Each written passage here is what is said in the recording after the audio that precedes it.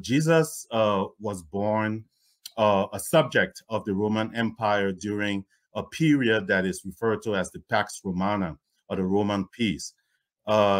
It was a period in which the Roman Empire enjoyed continuous peace, prosperity, and security. It began about 27 years or so before the Common Era and lasted for about 200 years. Many scholars believe that Jesus was born around 4 years before the Common Era. And if this is correct, that means that the Pax Romana was about 23 years in when Jesus was born. Dr. Smith, give us a sense of the political and socio-economic climate that prevailed during that time, focusing on the years of the Pax Romana that actually intersected Jesus' life. What did the Pax Romana mean for the subjects of this vast Roman Empire? And in particular, what did it mean for those subjects, those Roman subjects living in Palestine, especially in the area of Judea, where Jesus was born? Surely. I mean, the Pax Romana is not a specific time period, but it's usually associated with or applied to the period of the Roman Empire, and or what we call the Principate, which began with the reign of Augustus, and which actually in many ways marks the end of a period of civil war within the Roman Republic. And during that period of the Roman Republic that led up to the Principate, up to the period of the Empire, you saw Rome's expansion. In the Punic Wars, Rome established its hegemony over the western part of the empire. And then in the end of the second and beginning of the first century BC, the Roman Empire expanded and consolidated its possessions in the east, specifically in Egypt and Asia Minor, and along with that came Palestine. Now, Rome extended to Palestine, and specifically to the Jews, a policy of privilege, and that first was given by Pompey the Great, and then after he was defeated by Julius Caesar, Caesar extended the same sort of privilege to the Jews. And one of the things that's curious is that for Jews, in the Roman eyes, the Jews were a very curious people, because the Romans were a very gregarious and social folk. And the Jews, because of their dietary restrictions, were intentionally withdrawn from society.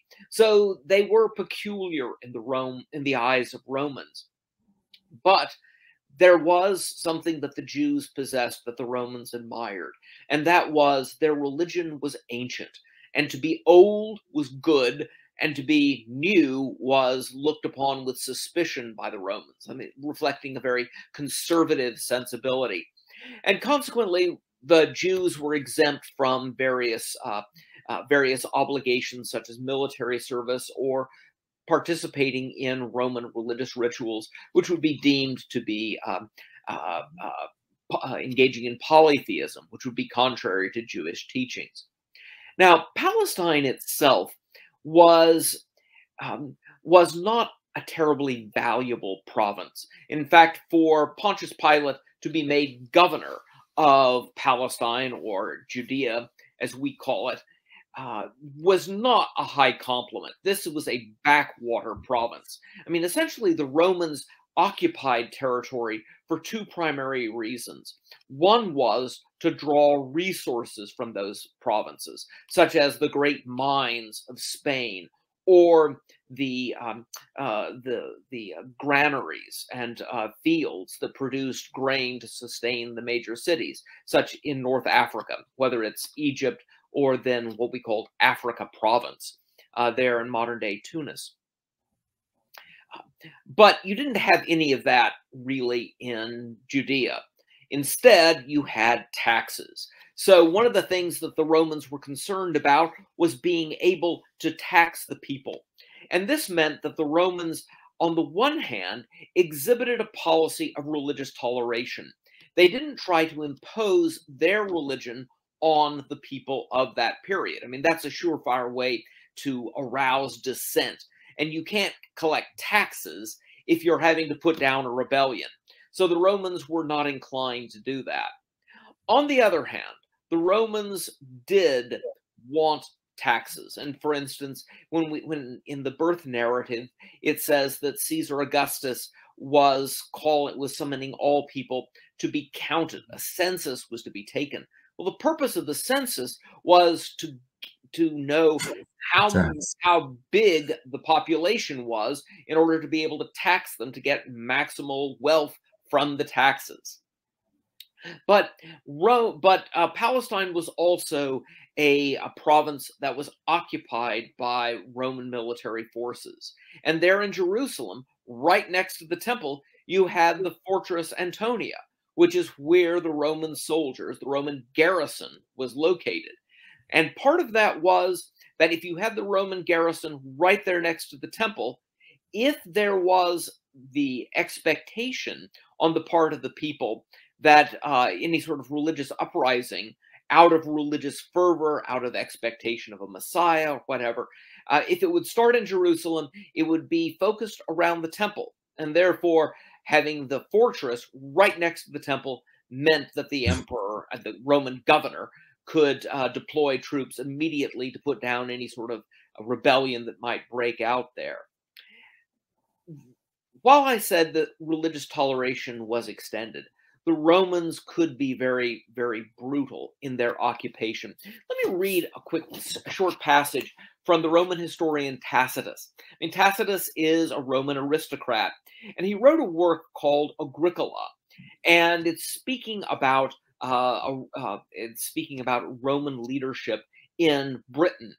And in this story, or in this history, he places into the mouths of a Briton living in the northern part of Britain the following words, the following descriptions of what it meant to be a Roman citizen, or not a Roman citizen, but a Roman subject.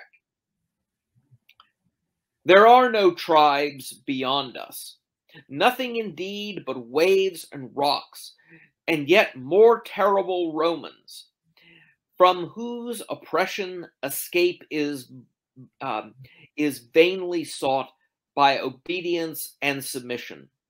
Robbers of the world, having by their universal plunder exhausted the land, they rifle the deep. If the enemy be rich, they are rapacious.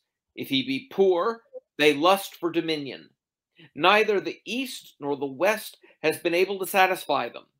Alone among men they covet with equal eagerness poverty and riches. To robbery, slaughter, plunder, they give the lying name of empire.